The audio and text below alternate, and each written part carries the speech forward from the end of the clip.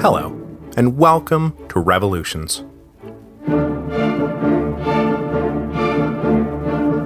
Episode 30, The Critical Period. We left off last time with the aborted Newburgh conspiracy, hatched between disgruntled Continental officers and disgruntled members of Congress to strong-arm the several states into granting the national government more power. But though George Washington smacked the conspiracy down before it even got off the ground, that did not mean he didn't agree with them. Years of trying to wrestle supplies from obstinate states and an ineffectual Congress had convinced him that a strong central government was essential to the long-term survival of an independent United States. It was the means he disagreed with, not the ends. And those ends became even more obviously needed as the new country tried to get itself up and running in the 1780s. The years between the end of the war and the ratification of the Constitution have long been known to scholars as the critical period during which internal and external pressures threatened to crush the newly independent United States. Now, more recently, historians have decided it might not be quite as melodramatic as that, but it was a time of political and economic uncertainty, and as the years passed, it became clearer and clearer that the Articles of Confederation were part of the problem, not a part of the solution. To start with the big picture, the leaders of the new United States immediately found themselves swimming in the deep end of international waters, and no one much interested in helping them stay afloat. France and Spain and Holland had all been happy to buoy the Americans while the war with Britain was on. But now that the European powers had succeeded in their realpolitik objective of dismembering the British Empire, hey, you wanted to be independent? Well, now you're independent. The Dutch bankers were hesitant about lending more money to a Congress that had literally no way to pay them back. The French told Thomas Jefferson, the new American ambassador in Paris, that they were happy to trade with the United States when and where it suited them, but only when and where it suited them. These were still the heady days of mercantilist economic theory, where the point was to create a closed system of colonial trade that benefited the mother country, not an open system of international trade that might, God forbid, benefit a rival nation.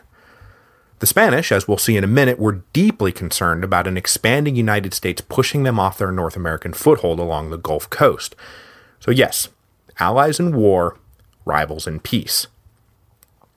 Then, of course, there was the British, who adopted a posture of studious contempt towards their emancipated children.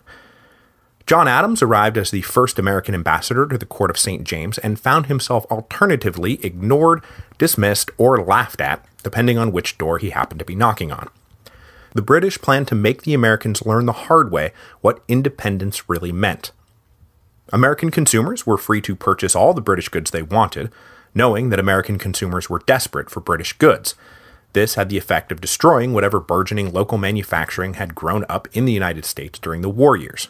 Then, all the British ports in the West Indies were closed to American exports, which was fairly devastating to the New England economy in particular. The only way to combat these economic attacks was to put up a united front, as the colonies had so ably done when combating the Stamp Act and the Townshend Acts, but that solidarity was nowhere to be found in the 1780s. Each state tried to work out its own deal with the British, and all to Britain's advantage.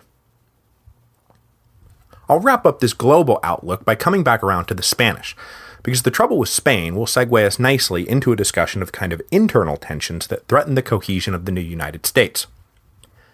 In the Treaty of Paris negotiations, Britain had given Spain all of Florida, and the Spanish now enjoyed a claim to pretty much the entire Gulf Coast, including all ports in the Mississippi Delta. The Spanish, though, were none too happy about the boundary lines of the new United States worked out between the British and Americans, which granted the U.S. lands reaching all the way to the Mississippi, which Spain did not believe was really Britain's to concede. To combat the spread of American settlers, they closed up the lower Mississippi to American economic traffic in 1784. This was, of course, a stab at the jugular of migrants moving into what is now mostly the states of Kentucky and Tennessee. Their economic livelihoods depended on trading down the river rather than back overland to the Atlantic. So much so that the Spanish even started offering these new settlers access to the river if they agreed to renounce the United States and incorporate themselves as part of the Spanish Empire. At the time, and at that moment, this was not as far-fetched a proposal as it might seem today. All of this, of course, set off a diplomatic kerfluffle that saw the Americans dispatch John Jay of New York to work out a treaty with Spain that would resolve the crisis. Jay's talks with the Spanish went smoothly, but for leaders of the southern states, they went a little too smoothly, because Jay seemed inclined to just give the Spanish everything they wanted and call it a day. This, the southern leaders suspected, was because Jay was not representing the United States so much as he was representing northeastern commercial interests who feared the rising power of the West. Those commercial interests wanted to make sure that all financial and political power stayed where it belonged on the eastern seaboard. A Western economy built off the Mississippi rather than the Atlantic would threaten that economic and political monopoly. But though Jay signed off on terms that would in fact close the lower Mississippi to American economic traffic, it didn't really matter because the Articles of Confederation required 9 of 13 states to ratify a treaty, and the southern states were never going to ratify this treaty in a million years because they were the ones who stood to gain the most from southwestern expansion. So as I said, these dealings with the Spanish exposed the internal tensions that were working to divide the Union, North and South on the one hand, East and West on the other. The North-South question will of course become the defining tension of the United States, and ultimately result in the Civil War because what's going on here is that two very different political economies are being grafted together, a commercial Northeast that will soon become an industrialized commercial Northeast, and an agrarian South built on slave labor. What was good for one often turned out to be bad for the other, especially as the North turned its back on slavery both for economic and moral reasons, while the South dug in its heels even harder. The other great tension that threatened to undermine American unity was the divide between East and West. The interests of the rich coastal cities really did not align with those of the inland farmers, and as we'll see in a minute with Shays' Rebellion, really not align. But the Treaty of Paris guaranteed that the future of America lay to the West. The question was how those lands would be divided up and incorporated into the United States, and then how much say would Western settlers get in how the national government was run. As we just saw, there were powerful little cliques in New York and Boston and Philadelphia who thought it perfectly right that they would continue holding all the power. But in grappling with the question of what to do with the West, the Congress of the Confederation enjoyed its one major success, because the resulting Northwest Ordinance wound up serving as the permanent model of how territories would be divided up and integrated into the United States. And yes, coastal elites, you are going to have to share with the other children. The first issue was whether those territories would remain mere territories in perpetuity, or whether they would eventually be admitted as full and equal states. Now, we just sort of take the whole path to statehood for granted today, but it's worth remembering that at the time there was basically no precedent for this. When a sovereign nation created a colony or claimed a territory, those colonies and territories remained colonies and territories forever. And despite everything that had just happened in the last 20 years, there were quite a few American leaders who naturally assumed that the Western territories would remain territories, governed by the real states along the Atlantic seaboard.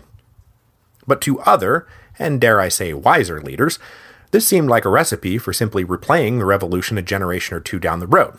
Only this time we'll get to be the evil British, and they'll get to be the scrappy colonial underdogs.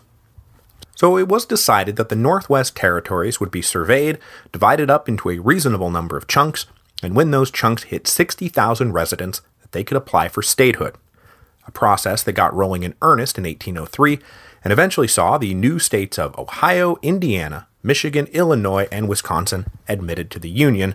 Part of Minnesota is in there too, but it took the Louisiana Purchase to fill them out. During the debate over the Northwest Ordinance, the tension between North and South, and East and West, coincided over the increasingly all-important issue of slavery. Because slavery wound up being forbidden in the Northwest territories. Mostly. Settlers who already had slaves were grandfathered in, there was no mention of whether slavery would be legal once a territory became a state, and the first iteration of the Fugitive Slave Law was written in to guarantee that runaway slaves would be returned to their rightful owners, if that's not the most heinous contradiction in terms I can think of. But other than that, no buying or selling or importation of slaves would be allowed in these new territories. And this is a pretty momentous decision, as it ensured that the dividing line between the free North and the slave South would be extended to the Mississippi River. The southern states apparently went along with this, partly because they were afraid of economic competition from the new territories if they were allowed to use slave labor. In the future, however, the South would be far less willing to grant those kinds of legal precedents, and the battles over whether slavery would be allowed or not in new territories and states became the running political battle that eventually exploded into the Civil War. So, the Northwest Ordinance was a pretty good piece of legislation for Congress, and historians generally concede it to be their one enduring achievement. Though, if you were an American Indian living in those territories, well, you probably don't think the Northwest Ordinance is so hot, seeing as how it's basically dividing up all your land into neat little boxes and handing it over to a bunch of white guys. Not that Congress just ignored the rights of Indians, and they wrote in an article to the Northwest Ordinance that I'm going to quote in full because of the dark irony contained therein. "The utmost good faith shall always be observed towards the Indians. Their lands and property shall never be taken from them without their consent, and in their property, rights, and liberty, they shall never be invaded or disturbed, unless in just and lawful wars authorized by Congress. But laws founded in justice and humanity shall from time to time be made for preventing wrongs being done to them, and for preserving peace and friendship with them." Which, yeah, that's not how it went at all. This one success aside, though, the Articles of Confederation were just not working. And it didn't help that the only people treating the national government of the United States worse than the British was the states themselves. Most outright ignored Congress, and if they bothered to send representatives at all, the men they sent were second or third tier leaders who were more or less being sent into political exile. The states built their own navies, they unilaterally fought Indians, they tried to make commercial treaties with foreign powers, all the stuff that was supposed to be the purview of Congress. All that, and they refused to send Congress any of the money they had promised. All of this, to be blunt, threatened the very existence of this thing called the United States of America. In the end, all hope for the survival of Congress lay with reviving that 5% impost we talked about last week. If that one little piece could be put in place, then maybe things would work out. Though the tactic of using the military to gain leverage over the states had failed, the men interested in a solvent national government, one of whom we'll talk about in a moment, did not give up. For more than 2 years, they kept pushing for the amendment. And one by one, the various states agreed that yes, fine, you can have your impost, though usually there was a slew of concessions and exceptions that had to go along with it. But then that sticky business of unanimity popped up again. The first time the impost had been floated back in 1781, it had been killed because Rhode Island didn't want to ratify. This time around, it languished for want of support in both Pennsylvania and New York. American creditors, both home and abroad, were strung along for more than 2 years on the promise that the impost would eventually be passed and they would get their money. But by 1786, both New York and Pennsylvania refused to ratify. The impost was dead, and Congress was essentially bankrupt. So, what do we do now? One of the guys trying to figure out what to do now was Alexander Hamilton, who was about to make his way to the forefront of American history, where he will either be treated as a visionary hero or an evil villain, depending on whose side of history you happen to be reading. Hamilton had been born at an indeterminate date in the mid-1750s down in the Leeward Islands, then part of the British West Indies. Orphaned in the 11 to 13 range, young Hamilton worked as a clerk in an import-export firm, until the local elites noticed that this bright young man was actually something of a prodigy. So they took up a collection in 1772 to send him up north for a proper education. After some secondary schooling in New Jersey, Hamilton wound up at King's College, which is now Columbia University. As political tensions mounted, young Hamilton was a vocal supporter of the Patriot cause, publishing rebuttals to Tory arguments both anonymously and under his own name. When the war finally did break out, he immediately joined a New York militia regiment made up of other King's College students. This regiment conducted a quick raid on a British battery and took home some artillery pieces, which is how the regiment became an artillery regiment, and how Hamilton became an artillery officer. He served throughout the campaigns in New York, and as I was able to briefly mention, manned one of the batteries that kept the Hessians pinned down at the Battle of Trenton. After Trenton, though, he came to the attention of the senior staff, including Nathaniel Greene and Henry Knox, who recognized his brilliance. But unfortunately, these guys wanted Hamilton for their staffs, not to command troops in the field, which is what he wanted. So Hamilton kept turning down requests until he got one he couldn't turn down. George Washington asked him to serve as his secretary, and Hamilton couldn't say no. He spent the next 4 years as Washington's de facto chief of staff, handling correspondence, drafting orders, organizing logistics, everything. But Hamilton was an ambitious kid, still in his mid-20s, and he didn't want to go down in history as a paper pusher. By 1781, Hamilton was sick of being Washington's secretary, and he wanted out. And there's plenty of evidence that Washington was not really an easy guy to work for, and praise for his personal greatness tends to diminish the closer you actually get to him. Washington, for his part, seemed ready to let Hamilton go, and they both decided to let a petty little incident be an excuse for Hamilton to resign. Literally, it was about how long Washington had been kept waiting at the top of a flight of stairs. The ill will, though, was not permanent, and Washington eventually granted his former secretary's repeated demands for a field command, and Hamilton served as a colonel of infantry during the siege of Yorktown. After the war, Hamilton resigned from the army, and in 1782 was appointed to the now Congress of the Confederation. As I mentioned at the top of the show, Washington had been convinced by his wartime experience that a strong central government was a must. Well, that was doubly true for Alexander Hamilton, especially since he was the guy who had to write all those letters begging for supplies and then wade through all the refusals. Hamilton had zero respect for the supposed virtues of voluntary support. As the Newburgh conspiracy started bubbling up, he was one of those nationalist-inclined representatives who prodded the officers still in the Continental Army to take action, and he even wrote a letter to Washington asking for the general's support at this critical juncture. But when the conspiracy failed, and the 5% impost looking like it was going nowhere fast, Hamilton resigned from Congress and returned to New York to practice law, where he would remain until circumstances provided another opportunity to push for a stronger, or for God's sakes at the very least solvent, national government. Which brings us to the final crisis of the critical period, Shays' Rebellion. Because, as it turned out, Congress was not the only ones having trouble paying their bills in the mid-1780s. Out in rural western Massachusetts, life was a bit different than it was in the coastal cities.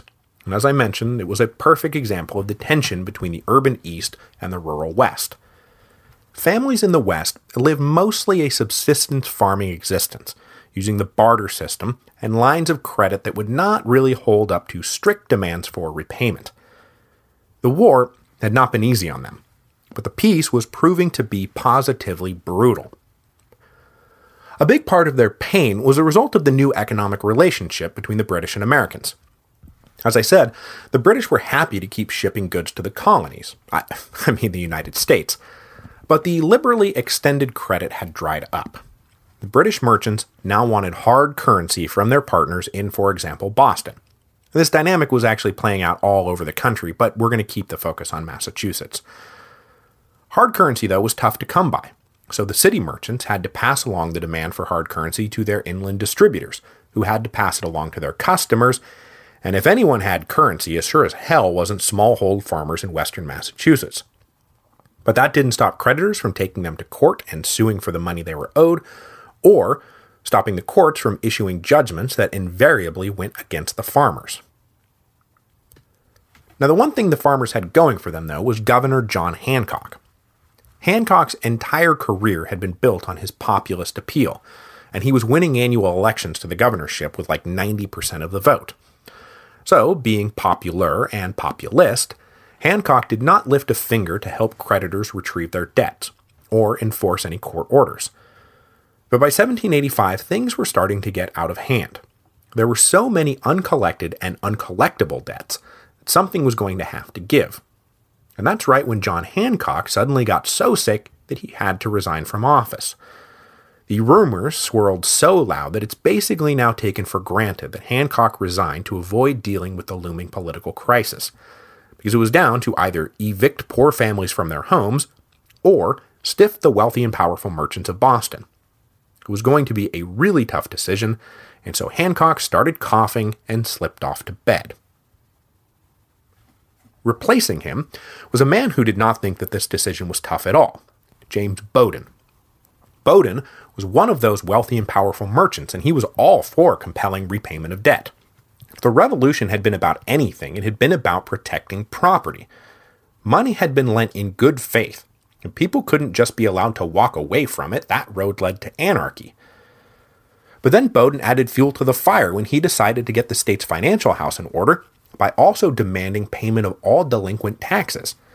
This, of course, went over like gangbusters among the totally broke Western farmers, who now had to deal not only with debt collectors, but tax collectors. One of those farmers was a Revolutionary War veteran named Daniel Shays. Shays had been a young farmhand when the war broke out, and after he signed up for service, he saw action at Lexington and Concord, Bunker Hill, and then Saratoga. Eventually wounded, Shays resigned from the service in 1780, and as compensation for his 5 years under arms, he received nothing. Then he returned home and started getting dragged into court for non-payment of debts. This, as you can imagine, fired a little something in the belly of Daniel Shays. He was not the first man to call for resistance, nor was he the only man to call for resistance, but he wound up the most prominent, and so we call this little insurrection Shays' Rebellion.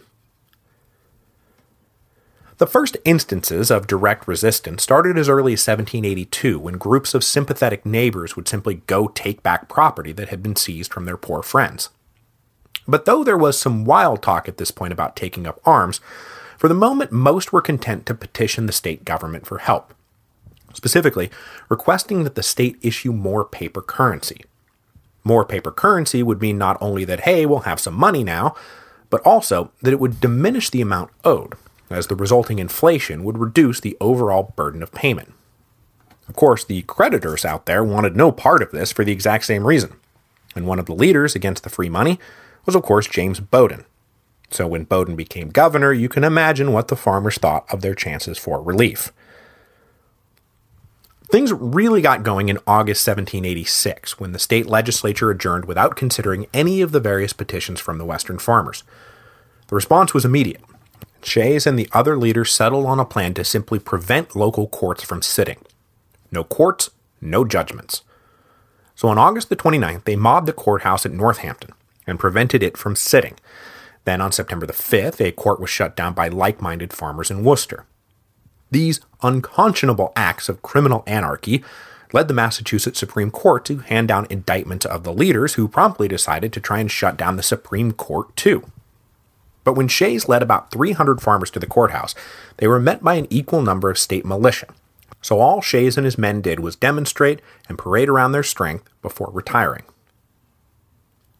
Through early October, more courts across the state were shut down, and it was becoming clear to the political elites in Boston that there was a serious armed rebellion going on out in the West, and stern measures needed to be taken. Ironically, one of those who argued that stern measures needed to be taken was none other than Sam Adams.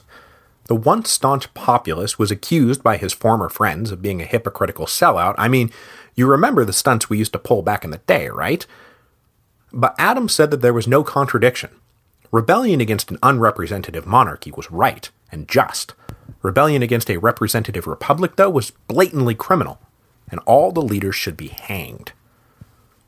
In late November, a group of about 300 defenders of this representative republic rode west to arrest the leaders of the rebellion. They succeeded in nabbing a few, but only after a violent confrontation that further radicalized the farmers, who were now agreeing that it was time to overthrow the tyrannical state of Massachusetts. So yeah, it's kind of amazing how fast you can go through the looking glass once the revolutionary ball gets rolling. The national government was, of course, unable to lift a finger to help put down this armed insurrection within their borders. They had no money to raise troops.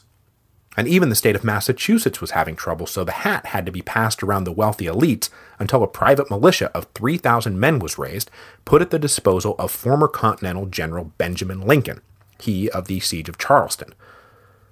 Meanwhile, Shays and his comrades were rapidly forming their ranks into organized units. Their first target was a natural one, the Federal Armory in Springfield. But before they could get to it, a contingent of state militia occupied it, all of which was terribly embarrassing for Congress, since it was technically a federal armory, and they couldn't defend it, or frankly stop the Massachusetts militia from simply taking it over. I mean, really, at this point, is there even such a thing as the United States of America? The rebel farmers planned to hit the armory from three sides on January the 25th, 1787. But one of the groups was held up, and the frantic message to delay the attack was intercepted. So the other two columns, numbering about 1,500, moved in without further backup. When they arrived at the armory, the militia inside fired shots over their heads to warn them off, and then the militia fired grape shot from a cannon right into them, killing 3 and wounding about 20 others. The rest scattered before regrouping in Amherst. When news of the armory incident filtered back east, Benjamin Lincoln led out his 3,000 men in pursuit. Shays and his comrades managed to keep a safe distance, but on the night of February the 3rd, Lincoln ordered a forced march to surprise the rebels at their temporary camp. There wasn't much killing, and only a few prisoners were taken, but it did break the cohesion of the rebellion, and that was really the last large-scale action. At the end of February, the short enlistments of Lincoln's private militia expired and most went home. The scattered rebels either went home themselves or tried to carry on the fight in small bands. The last little kick came on February the 27th, when about 150 farmers started raiding towns and were met in Sheffield by 80 state militia. A sharp firefight broke out that saw dozens wounded on both sides. As the rebellion died down, Governor Bowdoin imposed harsh terms on known rebels, but this proved to be an unpopular move, and John Hancock, suddenly feeling much better now, thank you, was able to ride back in, trounce Bowdoin in the next election, and start granting pardons for the 4,000 or so men who admitted taking some part in the insurrection.